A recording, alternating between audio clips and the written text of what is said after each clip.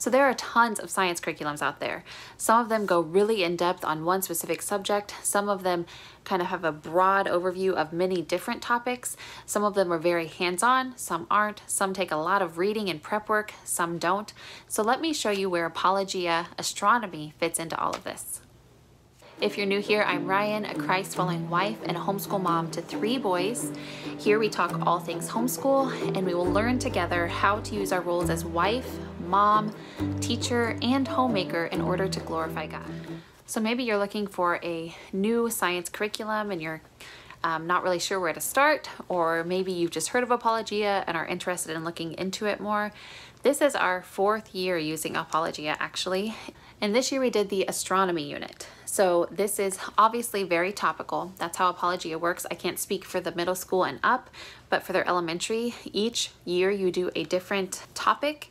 And this one was obviously all about space. So some science curriculum would have you do life science. And so you would look at the human body, you would look at plants, and you look at animals all in one year.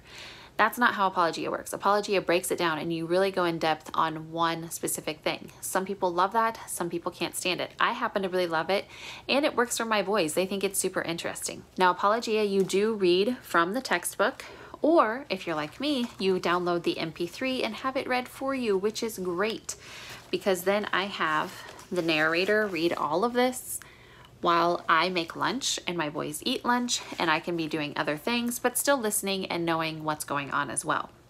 And they just follow along in this textbook, so I can still see all the pictures and read along with her and see all the words in bold. And those are just important words to know the definitions of. And so for me, that part is really hands-off, and I love it that way. Now, you will find throughout this book many demonstrations and experiments. Now, obviously in the astronomy one, there aren't quite as many because we're talking about space. So there's only so many space experiments you can do. However, in the different books that we've done in the past, there have been tons, especially in the chemistry and physics one. There were so many different experiments and demonstrations you could do. So you will find these in the activity section. So just throughout the book, they will have activity 7 point blah, blah, blah, or depending on the lesson. And you will have to, like this, they're making a community on Mars.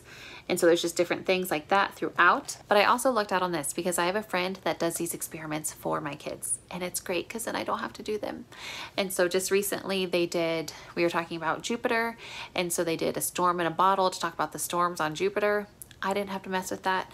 It was great. But a lot of their projects that you will find on there, they aren't that bad. They tell you step by step what to do. They tell you beforehand what materials you're going to need.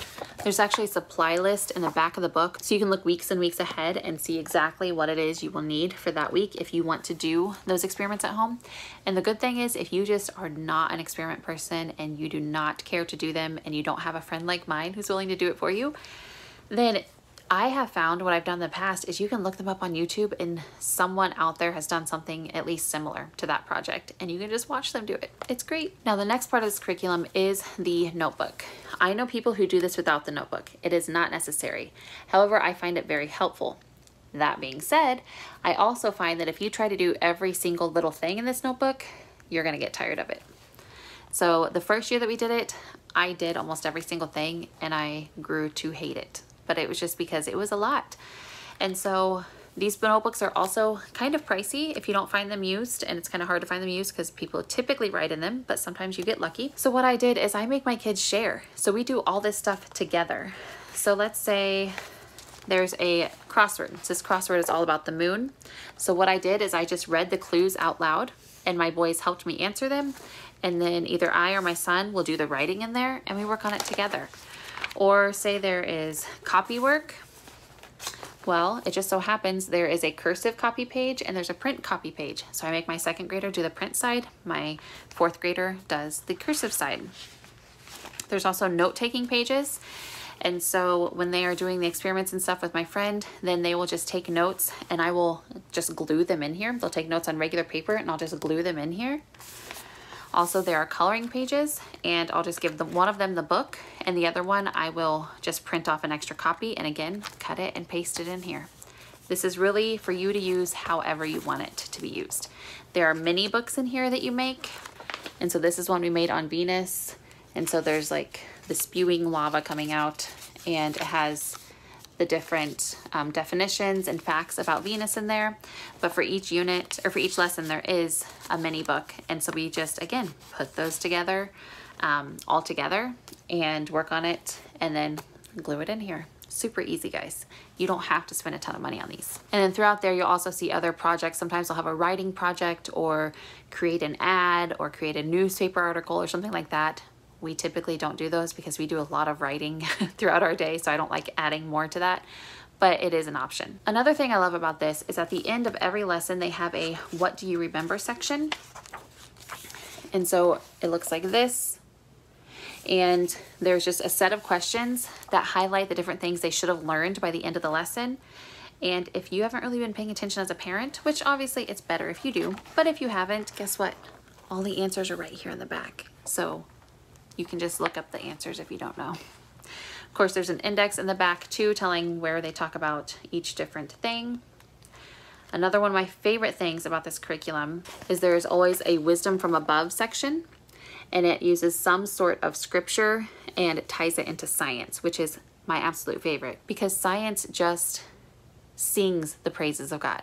Science just truly, truly reflects who God is and shows him as a true creator and sustainer of all things. And that's what I want my kids to know. Another fun little thing that they have in here is they always have a think about this section right there. And it always has just something kind of fun and random that is cool to know. So Saturn's rings look like a wide, flat surface, almost as wide as the distance between Earth and Moon. But you know the truth is that they are made of millions of pieces of ice and rock. Scientists say that the rings may be the solar system's largest traffic jam. So super fun and cool stuff like that. So all in all, I love, love, love Apologia. And astronomy was no different. I loved it too. Now, one thing I will say is for their 1st through 6th grade curriculum, they say you can kind of do them in any order depending on what sites you read. Some sites say that there is a definite order. I learned there is a definite order. Now, I won't say that there's a do this, then this, then this, but there are a few of them that I would definitely save for that 4th, 5th, 6th grade and not those younger ages. However, I was going along with my co-op at the time when we first started, and I didn't really have a choice. If I wanted to do it along with my co-op, I had to put my younger kiddos in that harder class. So it made things kind of tough. We did our first year when my son was in 1st grade, we did the swimming creatures one, which was super great. We all learned a lot. Even my then pre-K kid learned a lot with that. Then we did human anatomy, which is one of those that I would wait till 5th or 6th grade. There was a lot of terminology, a lot of just in-depth stuff that I wish my kiddos would have been a little bit older to retain more of it. Then we did chemistry and physics. This one was kind of borderline, but I kind of wish I would have waited till 4th or 5th grade for that one. And then we did astronomy. So we are going to continue this. Next year, we'll probably pick another one of those little bit easier ones, either botany or land animals or flying creatures.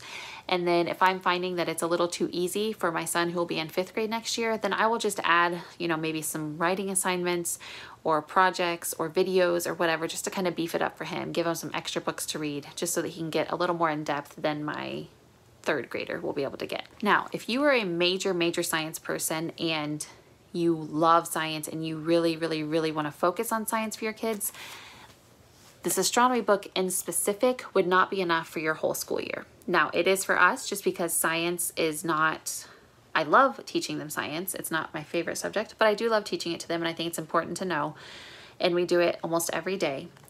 But if you are one of those that like are really hardcore, you may want to do 2 books in a year as far as the astronomy one goes. Human anatomy, no, just do that one.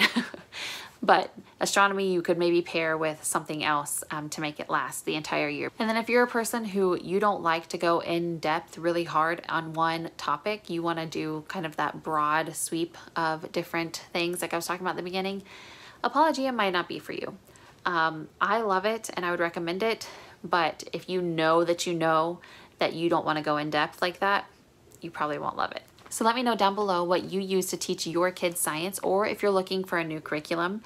And be on the lookout. On Friday, we have another really fun and crazy day in the life coming up.